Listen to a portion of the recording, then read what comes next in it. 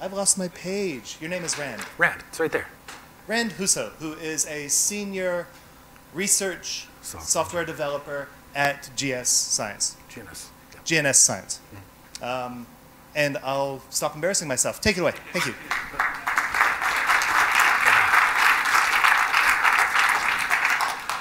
Oh, good afternoon, everyone. If you're interested in my background, credentials, or anything, you can find me on LinkedIn, places like that. So let's get right into it. Message passing interface and inversion of control. What is it? First of all, MPI is on clusters, supercomputer clusters, or even on your desktop, it's how an application communicates with another instance of itself. Right?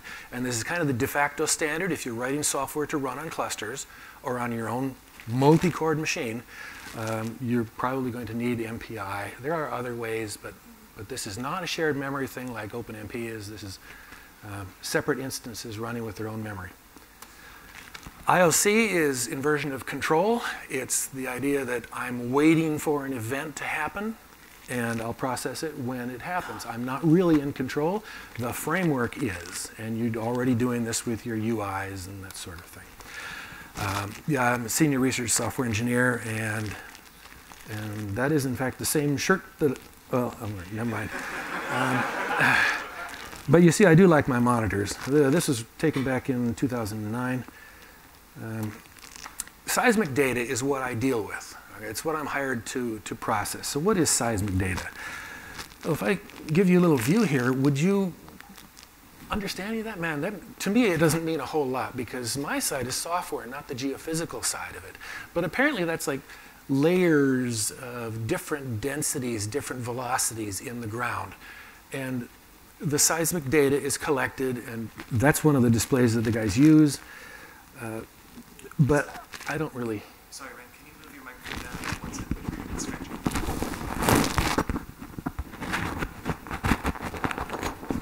That's probably better. Far. Okay. The seismic data is either collected on land or it's collected from out in the seas, out in the ocean.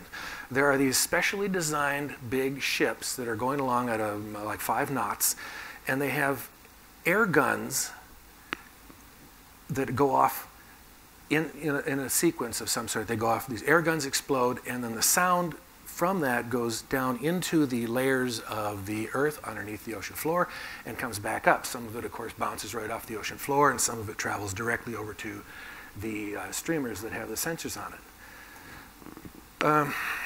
There are different velocities for each of these layers, and these hydrophones that are receiving the data are recording typically in like a 4 millisecond sample rate for how many seconds depends on what type of a survey they're going to do. So this ship is pulling a number of these cables,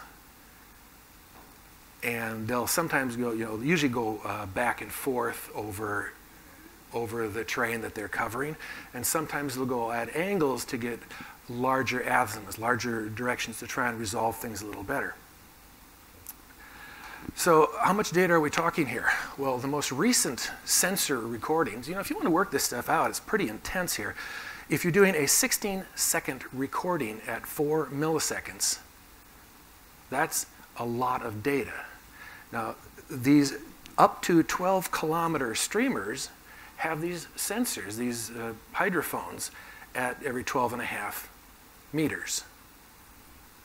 So that's I'm trying to get, you understand there's a lot of data right here. So if you have 12 towed streamers that are 37 meters apart, such a thing, and the ship is going along at about 5 knots, and there's an explosion every 16 seconds or so, 16 to 20 seconds, and you're recording that much data, and you're covering an area that is, say, 6,000 square kilometers. That's a medium-large survey. How much data are we talking? Well, 20 terabytes is a relatively small collection. 20 terabytes, up to, say, a petabyte of data. A fair amount of data, yeah. And the algorithms that we use for processing this are, well, here's a few of them that I've written. 2D and 3D Kirchhoff time migration, pre-stack depth migration, SRME, 5D interpolation, and most recently a broadband. Now, I'm not the one writing the whole of the application. There's another guy I work with, and he spends his time doing all the research, looking in the papers, and finding out what the best algorithm is. What really needs to be done to do this tomography, to resolve this 3D image, say. So he does that part, and then I write the application that does all of the other things, the communication, the getting the data in and out of his algorithm and saving it. And one of the most recent ones that I did was this 3D SRME application. And the requirement I was given was 500 million traces. These traces are that recording for 10 seconds, 15, 16 seconds worth. That is a single trace from a source down and what it has received over that period of time. So there are millions of these. This particular survey only came out to being 5 terabytes, or at least that's the subset that I was using. Running on 100 cores in 1 week was the requirement. So this is a little bit longer execution than most of what you're probably doing there. Our final throughput was 12 traces per second per node, which was something like 5 times faster than the requirement we were given. So the algorithms that I've written, the programs that I've made are running on the world's largest supercomputers. One of our companies called and asked us if one of these things would have a problem, say, running on 85 or 86,000 cores. You know, is it going to have a problem? Well, no, it won't. Apparently, they had some software from somebody else that wasn't capable of doing that. But this stuff does. So if you take the top 500 list of the world's largest supercomputers and you remove all of the government corporations and the universities, what you have left is the petroleum exploration for like the top 100 or so. These guys are serious about the number crunching, serious about running these applications because they're looking for oil. Software can also be used for other things like carbon sequestration, fault finding, but these are the big players. These are the guys with money. Enough money so that they can make, so they can buy their own rather large, I mean, look at the figures on this, a 2.2 petaflop machine, 2,200 trillion calculations, 23 petabytes of disk space. It's a little larger than your typical, work environment computer. And this one, I don't believe this one even made the top 100. It's not on the top 100 right now. This is small. So on to some MPI. MPI is a pain. All right, for those of you, has anybody here ever used MPI? Come on. It's a pain, right? You'd agree? It's a pain. And there's a lot of people trying to find better solutions to it. And hopefully I'll convince you that this is a good solution. MPI exec-n8 hostname. This right here is how you would run the hostname application on 8 nodes. Right? So it's one application that is being spread onto all these nodes and being run. Now, in the case of hostname, it doesn't have to communicate with itself. This other one right here, 86,000 copies of Stitch, which is one of the applications that I've done, and some extra parameters for that. Usually these things are submitted into queues. You don't have anything to do with it. You submit it to a queue and you say how much processing you want, how many cores and whatnot.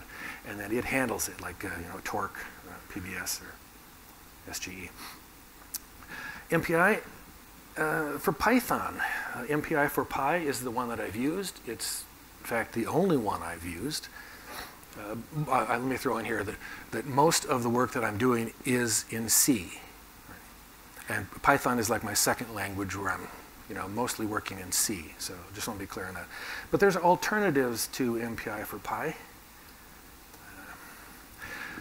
A very simple MPI program for Python is just get the name, rank, and size. Name is obvious. It's what's the machine called. Rank is MPI's terminology for which number am I. Of those 86,000, which number am I? Because sometimes the program needs to figure out what to do based on its number.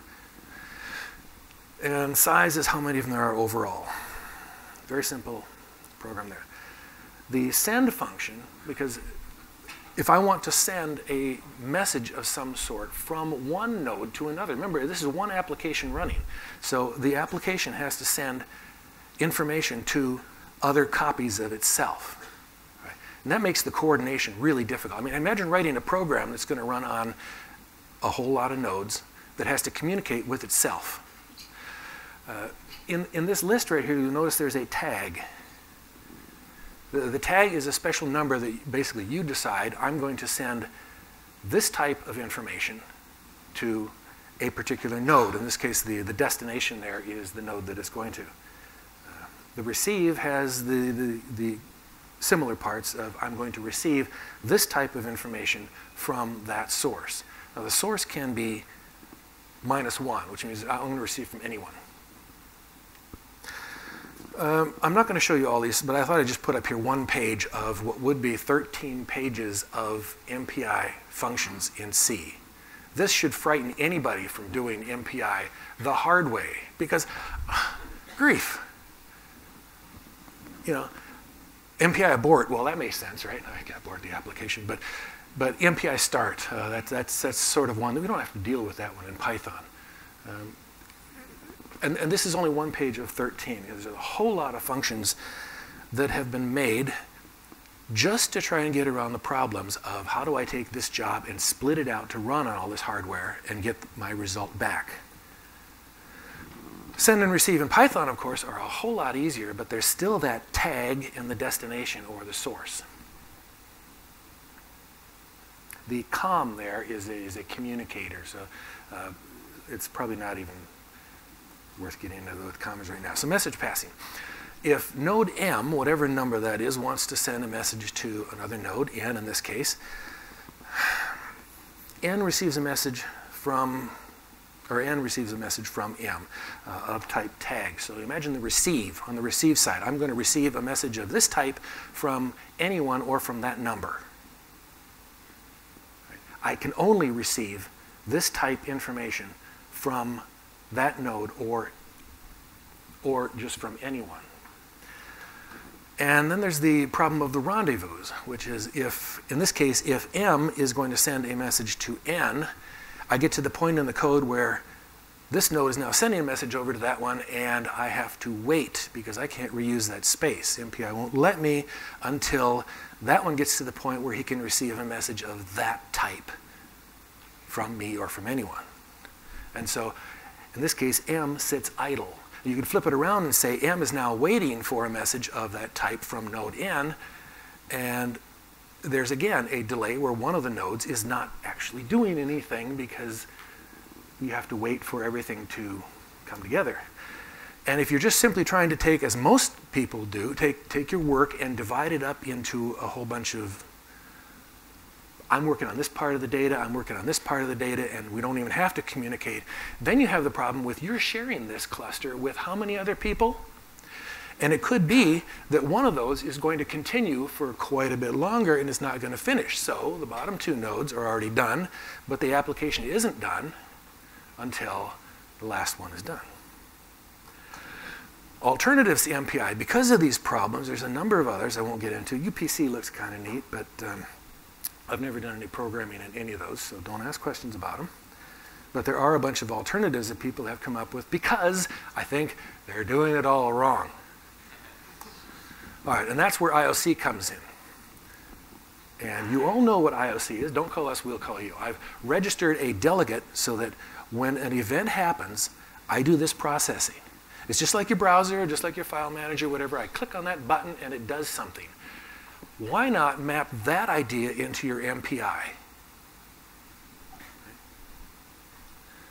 So the two of these, the MPI and IoC solution allows me, and I'll have to explain a little bit of this, allows me to send a message to any node at any time without any prior coordination, because the application is just waiting for events.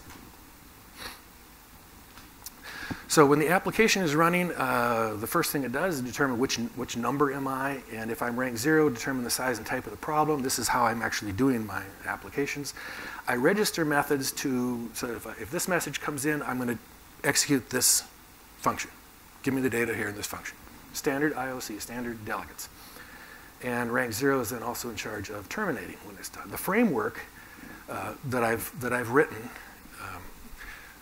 when it starts up, it gets the information about this node. What is this node? What's its capabilities? What's its name? You know, how many cores has it got? How much memory? And sends that all to the control node for its use in determining how to break up the problem. And with this framework, a little tweak up front lets me add this additional flexibility, and that is a control tag. So a node is going to send a message of type tag to another node. And the first thing that the layer does is say, well, I'm going to send this control message first, and then I'll send the data. And that control message tells it to switch over to receive that type of a tag from that node. So on the receiving side, I get this control tag, and I switch over to just receiving from that one who sent me this control tag and getting that data. Therefore, that's the key, right? That's the key. That allows me to do any message to any node at any time without prior coordination, because everything is sitting in a wait state waiting for events to happen. If I get event 1, I go and do this. If I get event 2, I go and do that. So this is actually implemented here, and there is example code that I could show you where if I get a text message, I append that to the view. If I get a number message, I append that to the view. If I get a UI click, I send that type of message. I get a send this, I do that. Think of it now, it's exactly the same thing. It's IOC on MPI. I know it's ugly, come on. And the code, okay, first of all, I'm not good at naming things, right? And guys usually come in after me and they rename things and they take care of all, I use tabs, right? And so they put spaces in and take care of all that stuff. But anyway, so I create this object and then I can register all these classes. So if I get one of these things in, I do that. And then when I start, that's where the framework takes over. And the framework is in charge, handles all the communications for me. And the special rank 0, the first node, is the one that is given a message that, here, start the whole thing running. So it gets the ball rolling. The pros and cons are sitting in a wait state just seems to be counterintuitive. I'm not doing anything. I'm just spinning my wheels, right? I'm sitting in a wait state. I get a message in, I process it, and I send it back out. There's also the overhead of sending this little control message up front. And for this greatly reduced maintenance, there's one the Kirchhoff 3D time migration one. I was taking the whole region of this survey that we're doing, and I was breaking it down to how many cores I got. A couple thousand cores. I'll take and divide it down in a couple thousand different pieces, and I'll send these out to, be worked on by that node. You're working on this section, you're working on that section, and they'd come in and ask for data, ask for the traces. I give them the data, but because you need an overlap area, it became extremely inefficient. Each area, it kind of affects the one next to it. So the smaller you make these, the more overlap you have, and the worse that gets. So I did a refactoring. I changed the entire application so that everyone is working on the same region. That way it's only bound by how much memory you have, and your nodes have already told me that. So it's a much larger region, and then I can merge all the images at the end. Because I had it done this way, the refactoring took me almost a day. Now, admittedly, this is all number crunching stuff, right? So your mileage may vary with what you're doing, but there you go. So you can go out to GitHub and you can see the source code is out there that I'll show you now. And the presentation is out there, these slides that sort of, where we go here. So I've already tried this once. How many nodes should I run on? Let's just do 3. Simple. Okay. So here is this little application that is going to take a number. This is rank 2 here, and I'm going to send to, let's give it, send it over to 1. Let's just send this number over to 1. And let's send a text message, one of my favorites. I'll send this to everyone else, actually. I can broadcast this number to everyone. I can send text to 0. I might even send it to myself. So what you're seeing here is the similarity between registering your delegate or your method so that when I get that in, I'm going to run this function. You're seeing that the similarity between the UI version of control and the MPI version of control. Alrighty, I think that's about everything I have to show. That is my talk. Thank you.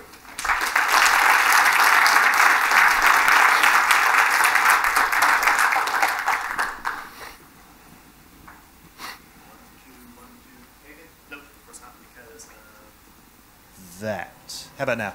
Yep. Thank you very much, Rand. We've got about 5 minutes for questions. I'll play the running aroundy game. Do you have an idea of the amount of overhead you talked about for the control messages? What sort of factor it is? Well, since I can't speak for the Python overhead, but in the C code, and then now the Python code here is actually very, very small. Orchestrate C. It's less than 100 lines. Yes, but now, in terms of bandwidth, how much overhead? Like I said, the Python I can't speak for, but I can say that on the C code, and if you've been to like the Python presentation and whatnot, you can see that you can make your Python almost as fast as the C code. In the C code, I'm told that these applications that I've written are the industry leaders. They are as fast or faster than anything else anyone is doing. So I would say that for the type of thing that we're doing and how I've cut down on all the optimization, cut down on sending, so I'm sending as little as possible. I'd say it's not as important as other things. Yes, we do tell people that you need like, a gigabit backplane if you're going to be doing, more than a couple thousand cores. You need, bandwidth is important. How do you solve the balancing problem?